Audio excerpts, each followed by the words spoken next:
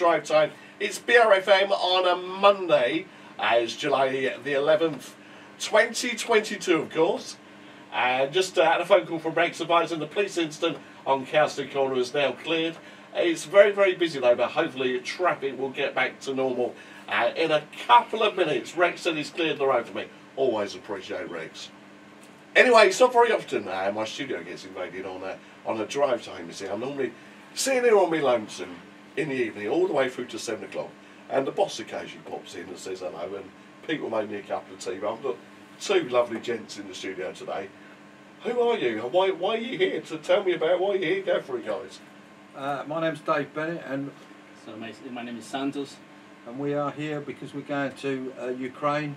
We're trying to raise as much money as we can for Ukrainian people. We're taking a lorry to Ukraine full of medical equipment, supplies, yeah. and we've got different companies from the island involved, and they've given us money to take out there. What we're doing, we're going out to Ukraine, take the lorry out there, and then maybe trying to find some sort of refugee camp, finding out what supplies they need, and then hopefully go and buy them what they need. We're filming it all the way down. We're on YouTube and on Facebook and on Santos's on my channel. So I put everything on my channel, so it's called clandestine channel, so that we can share everything we've been doing. So since we start and until we get there, tip this lorry now and show where this all this supply is going. So we're gonna film every step of the way, and see where we go from there. Hopefully we're gonna have a bit of fun. Well, we're gonna do it for a bit of fun, and we're raising money for a worthy cause as well. So yeah, watch this space really. So obviously the listeners this afternoon want to donate and help out. How's the best way we can help you guys? Well, if you can get down to the Aviator pub tomorrow evening at 4 till 6. We're going to be down there. You can sign the trailer. It's going to cost you a small fee if you want to come down there and just see us and just have a laugh about. You know, I mean, I'm sure you'll get a drink or two or three in there. We're gonna be there for 2 hours, and hopefully there's going to be a lot of people there. Yeah, fantastic. So that is the Aviator Greenborough tomorrow. Is it from 4 o'clock onwards? 4 o'clock till 6 o'clock. We're going to be there, and then we're on our way to go and pick up 2 parts of the load. We've got a little bit on, and then we've got to pick up in Gloucester and in. So I have to say, so we've got 50 wheelchairs in our trailer, so we're loaded, yeah. And then after, we're going to Gloucester for the other. I think it's 6 pallets or 10 pallets of blankets. So we load in Gloucester, then Swindon. So that's where we're going to finish the load, and then we head straight to the border to Poland. So we were picking up medical beds in Gloucester and medical equipment, but it's when there's no drugs as such on there, it's just medical equipment. What they need. We're in contact with about 4 or 5 different organisations. Well, more than 4. It's about 6 or 7 really, isn't it? Well, we can mention that. So the Medics Together, UA Future, the Ukrainian Catholic Church in Gloucester, so Ukrainian Reading School. So then a Rotary Club, Minster. So Rotary Club in Inverness, they send now most of these wheelchairs.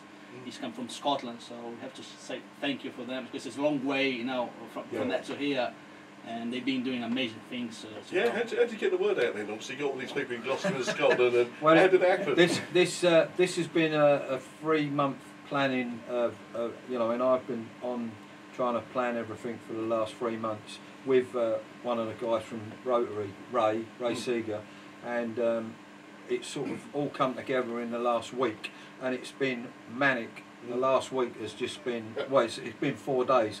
It's just been like radio stations, trying to fund it, trying to get some guys to sponsor it, not so much sponsor, but donate.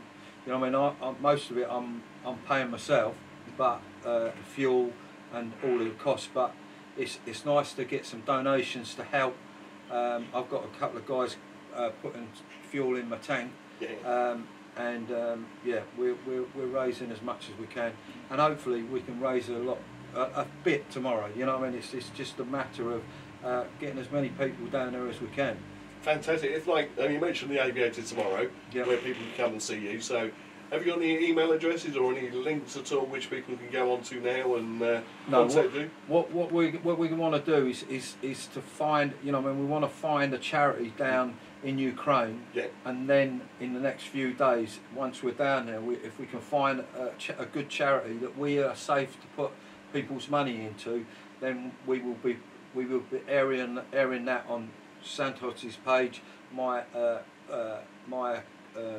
company. So yeah. So you need to make sure where this money is going. So and then so we can open, or then I think they already got one. So GoFundMe or something like that. So that people want to donate something, so they can put straight away straight to them. So that's fantastic. Obviously, there's so much going on at the moment.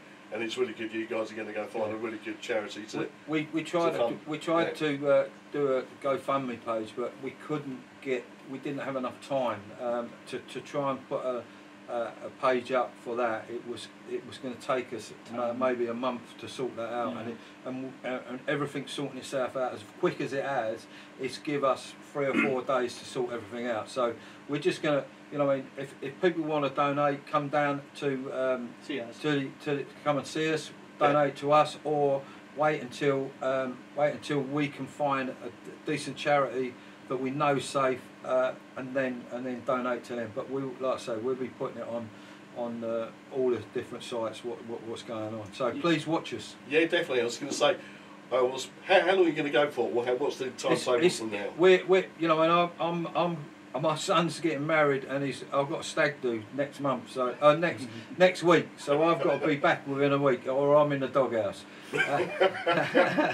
Well, consider we got 1,150 miles from here to there, so I think it takes a couple of days driving, respecting all the tackle time. So yeah, crossing France, Belgium, so part of France, Belgium, Germany, until you get the Poland, the Polish border between Poland and Ukraine. So we are considered a couple of days.